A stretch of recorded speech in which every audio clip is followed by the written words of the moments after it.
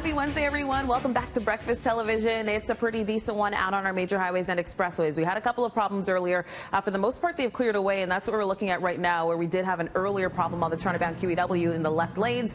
Things are picking up through this area for sure. Those two left lanes obviously open now, which is fantastic, but you'll find it slow approaching the Burlington Skyway. Outside of that, we're just looking at typical volume. So this is a look at the southbound 427 ramp to the Gardner. That's the express ramp to the Gardner. It's a little bit busy heading down towards the Gardner. Then once you get on to the Gardner, let's see how many times I can say that, we're looking at delays from Grand all the way over to about South Kingsway. So do give yourself that extra time heading into downtown this morning. Other than that, though, things are moving pretty well. Off the highway, we do have Richmond down to a single lane between Bathurst and Spadina. That is all for water main repairs. So do give yourself extra time heading through that area as well. That's a look at your roads. Over to you, Frankie. Hey, we're just going to take a look at some of the numbers for today. Sunrise this morning, 5:58, and we're seeing a beautiful looking sunrise out there. Sunsets at 8:49. Seasonal highs for this time of year should be right around 27, with an overnight low right around 15. We're far from the record today. We're nice in terms of where we should be for morning temperatures, right around 16. Pretty much a seasonal day is what we're seeing, with the daytime high today going to be about 26 and a humidex at 28. Satellite system shows us nothing really to be concerned about, with that UV index today is going to be on the very high side.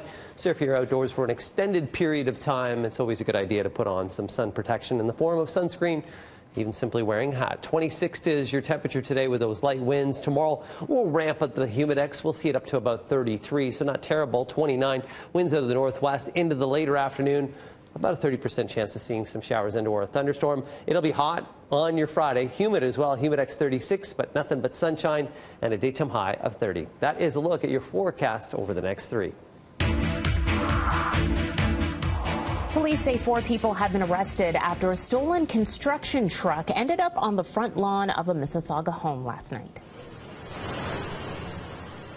The truck was found here at around 11:30 on Stonecutter Crescent near Eglinton and Winston Churchill. Peel police say they had pursued the truck earlier in the evening, but that pursuit was called off. 4 people were taken into custody eventually. No word yet on what, if any, charges will be laid. Toronto police investigating a shooting at Tiago Avenue and Westview Boulevard. That is on Vic Park, just north of Sinclair.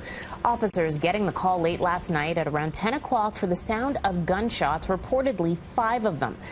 Police finding shell casings at the scene, but no victims or suspects have been found.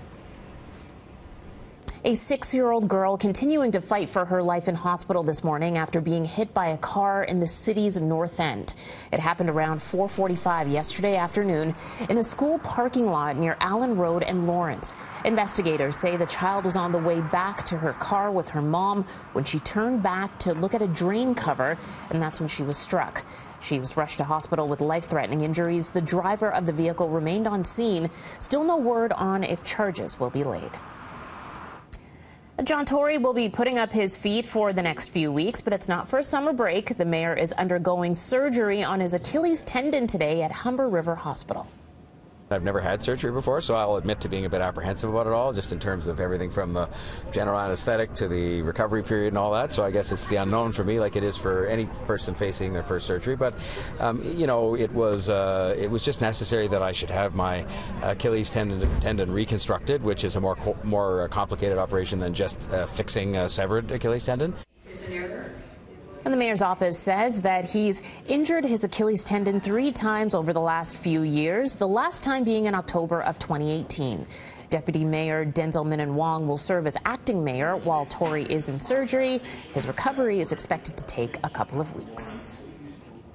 If you've been following our weekly Election Connection segment here on BT, you know that a federal election is coming up this fall. However, what date Canadians will hit the polls is up in the air right now. It's due to some conflict with a religious holiday.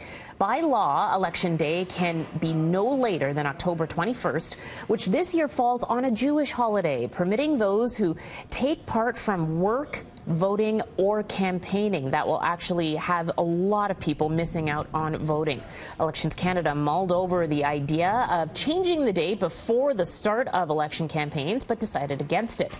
Well, now a federal judge is ordering the country's chief electoral officer to circle back on whether or not it needs to be moved. A decision will be made by August 1st.